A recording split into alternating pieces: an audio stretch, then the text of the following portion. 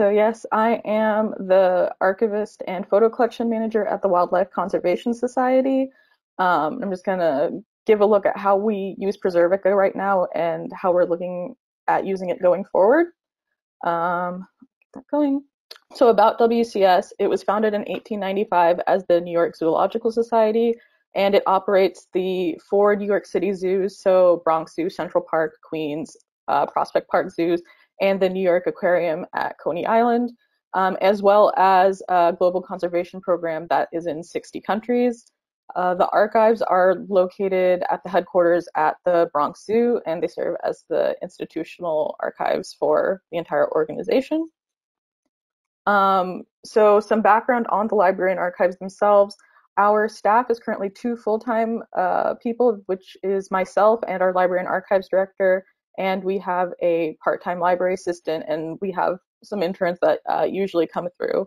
And because of the way we have a small staff that has many things to do, when we were looking at how to set up something for our digital archive for the organization and the archives, Preservica seemed like the best option for us just because it was able to do everything, and because I am the one who's mostly managing it, it was going to be the best option for me to manage all our materials. So we have been using Preservica since 2019 right now, and we have two collections that are currently publicly available through Universal Access.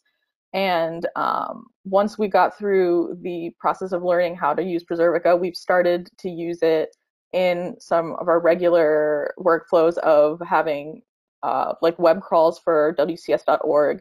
And we recently put together our digital accessions workflow, and Preservica was able to become an immediate part integrated into that. Just a kind of quick background look at what our internal system looks like is we have it broken up into accessions and collections, pretty simple, and then within that, kind of broken up by year, other top level things we want to make sure are noted. And you can see we have more collections in there right now than we have public, but we're also, just using it as what it's for digital preservation. So that's just where we like to have some more backups for our digital collections, and we're currently working on moving more into Preservica as well. And this is what our universal access currently looks like, the front page, with the two collections we currently have public, and we hope to add more with time. And I'm going to go more into this in a little bit, but what our asset page for the collections currently looks like.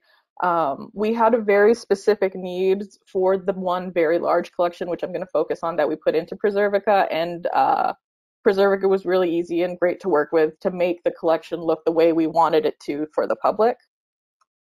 And so that collection is the Department of Tropical Research illustrations.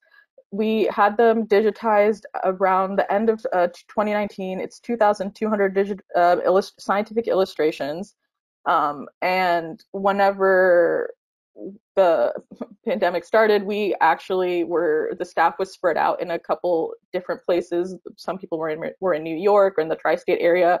I had actually gone to Oklahoma, but we were all able to work together using Preservica to get this collection online pretty easily. Once I learned how to use the system and had a lot of help from Preservica on doing that. So Preservica has a great out of the box way to ingest and display your material, and helps you get things customized for both the internal, what you see, Explorer view, and the external public view for universal access. But we had some very specific needs for DTR, which were mainly a custom schema, because we had certain metadata fields that were beyond what are Dublin core.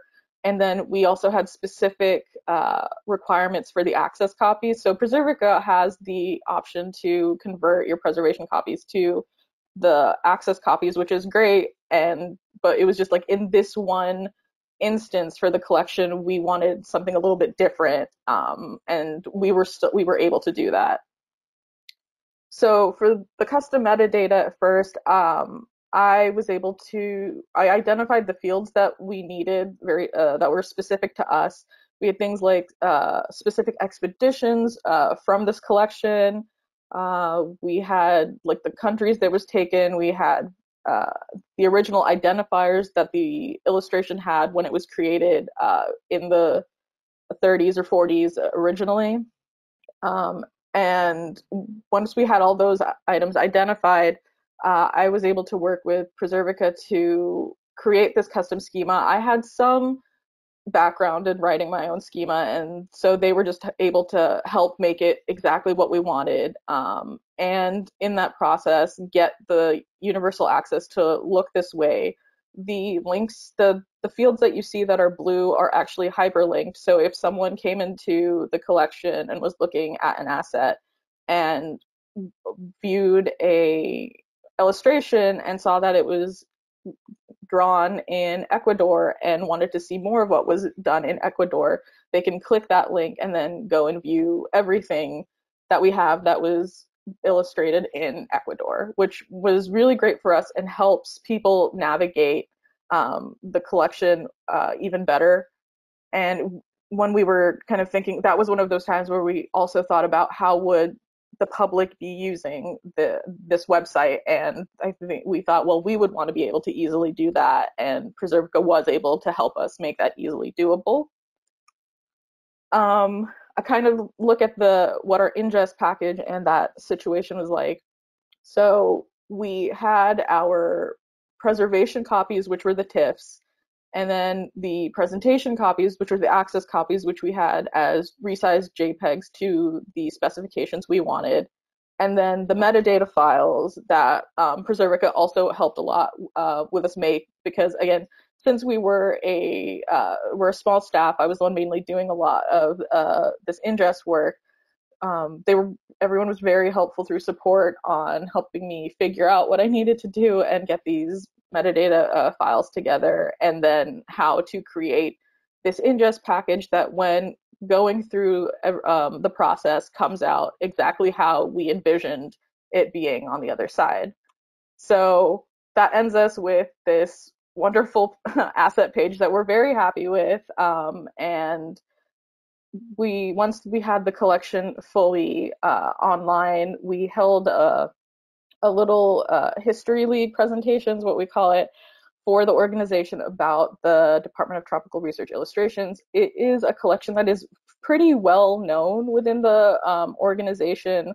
There have been like illustrations from it that have been used in exhibits before. There was a members t-shirt that used an illustration from it.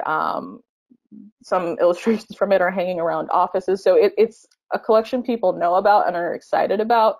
And when we were able to share it with other people in the organization, that look, we have it all up online and it's easily navigable and you can see it like this, everyone was very enthusiastic, and that enthusiasm is still continuing as we also look at other ways to use the illustrations to draw more attention to WCS and the WCS Library and Archives through like merchandising and other options, now that these are digitized, preserved safely, and we have easy ways to look through the illustrations, find them, pull them, and use them for other needs.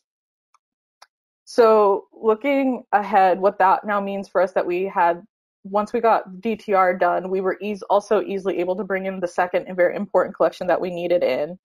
And we're continuing to select previously digitized collections to move into Preservica, and now we have an idea of what we need to do to make them public, when we want to make them public, or just to leave them there for preservation purposes.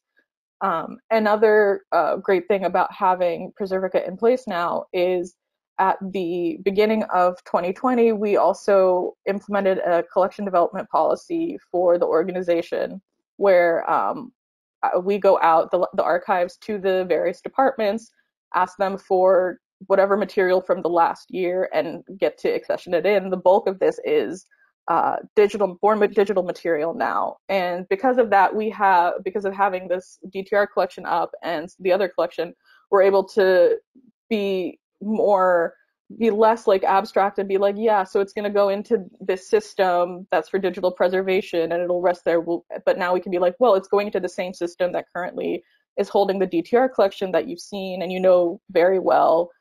So it helps people just understand a little bit more of what we're doing, and they have an idea and they know that like, no, their stuff isn't going to immediately be made public, but they understand that it's resting in a place that is going to be easily accessible if they need anything that they put into the Preservica, or in the future if it becomes a public collection, it'll also still be easily findable. And then we're also able to kind of show off the fact that we can archive websites, and we've been adding social media through a few different means as well. And we're just looking forward to other ways to kind of refine those processes. And we're also just generally excited to keep using Preservica going forward, and what it can do for our organization. And just thank you, and this some small information on how to contact me if you ever need to.